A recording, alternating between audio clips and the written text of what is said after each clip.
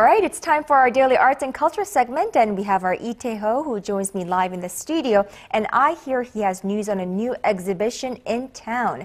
Good afternoon to you, Tae-ho. Good afternoon. So we have the works of a world-renowned photographer currently on display right here in Seoul. That's right, Kwon-young. And with photography being so popular around the world and, of course, here in Seoul, this is the perfect time for this exhibition by one of the most celebrated photographers of our generation. Right, and it's not just with high-priced DSLR cameras or whatnot. A lot of my friends from overseas are just blown away at how much Koreans love to take photos, snap photos with their smartphones or whatnot. I'm guilty of this as well. I have an assortment of selfies and a buffet of food shots in my phone gallery, but that's the reason why this is so relevant.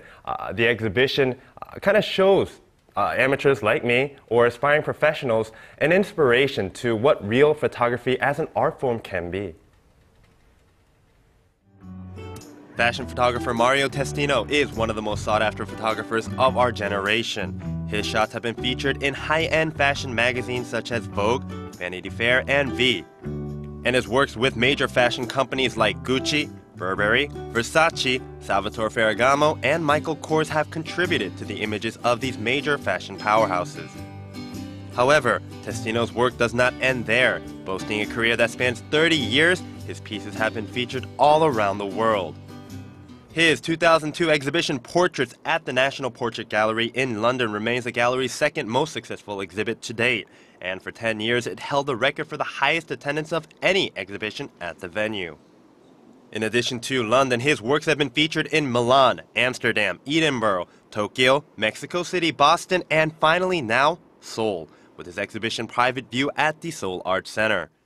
I'm here at the Mario Testino photo exhibition currently being held in Seoul. What is so special about his photography that caught the attention of personalities such as Lady Gaga, Madonna, even the late Princess Diana of Wales? Wandering the halls of the exhibition, it was easy to see why he is one of the most successful photographers in the world. His list of private clientele includes some of the most famous celebrities in the world.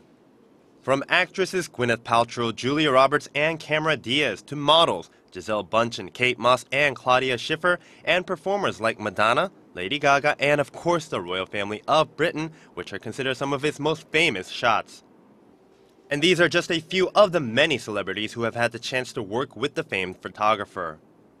But as I found out, this exhibition was not just about the glitzy shots taken on set. I learned that each and every photograph that is featured has a story to it.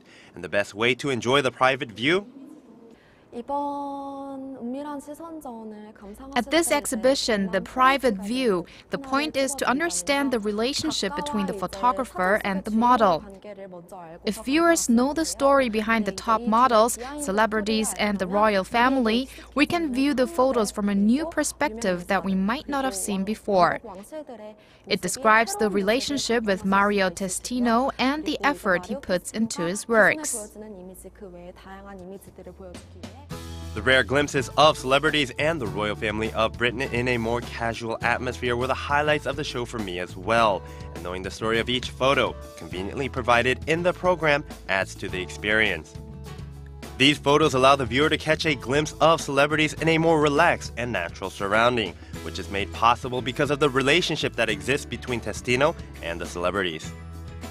The Mario Testino photo exhibition Private View runs until the end of the month at the Seoul Arts Center.